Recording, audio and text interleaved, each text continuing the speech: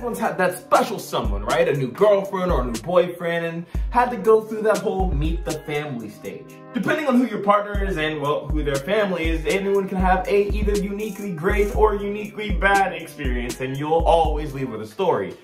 And that same thing applies for the Zulu warriors. Except their meet the parent stage is more like a family versus family war. And during this war, they encourage other people to join in on the family versus family Zulu stick fighting war. And that's not even the only reason Zulu stick fighting is pretty cool, so let me tell you more about it.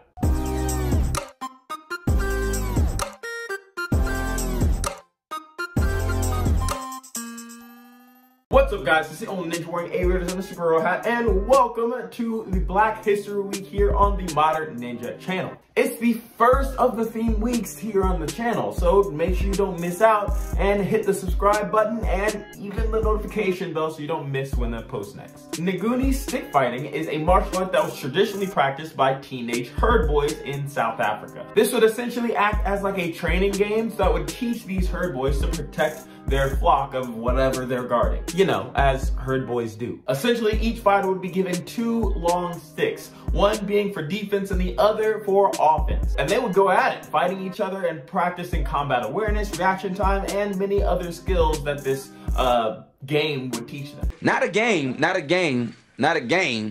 We talking about practice. And they had to get really good really quickly because there was basically no armor used, no protective leather, just, you know, going in at it. So you would feel every mess up, every miscalculation, and every slip up.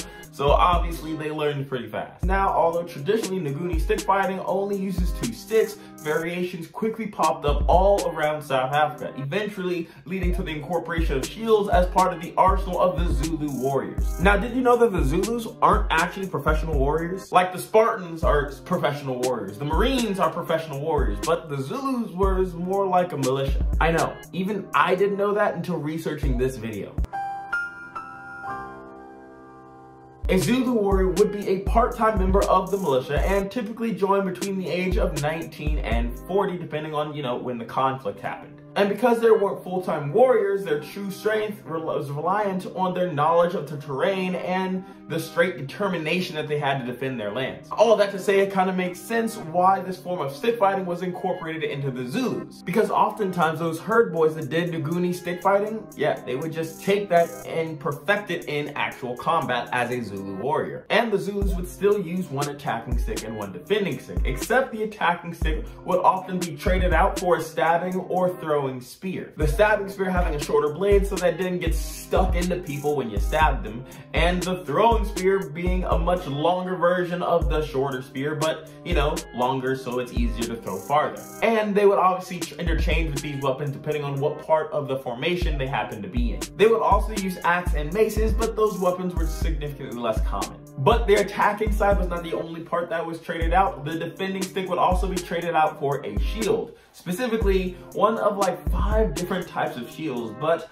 most notably and I'm gonna butcher this, the Ishilangu shield. This being a 5-foot long battle shield made out of cowhide. Now, this was very tough and durable, however, not against guns, and the British had guns, which is why the Zulus soon adopted guns into their own arsenal as soon as they could get their hands on them. Yeah, the Zulus had guns, another fact that I didn't realize until researching for this video. However, back to Zulu stick fighting. When practiced in sparring sessions or for sport, the object was for two opposing warriors to establish which of them was the strongest, or the Nkunzi. Nkunzi meaning bull in Zulu. In modern times, this is typically a part of wedding ceremonies, like I was talking about earlier, which the warriors from the groom's household welcome the warriors from the bride's household, and sometimes even other groups of warriors that were just hanging around. They can all join the fun, and let me tell you, this is how I want the next wedding I go to work. I want us to receive an invitation that reads,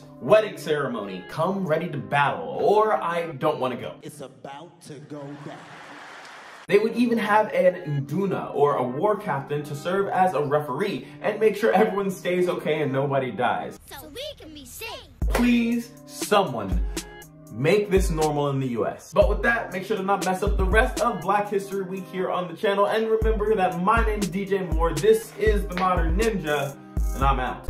If you like this video, check out this other Black History Month video, or this one that YouTube thinks you'll like as well. Either way, I'll see you guys in the next one.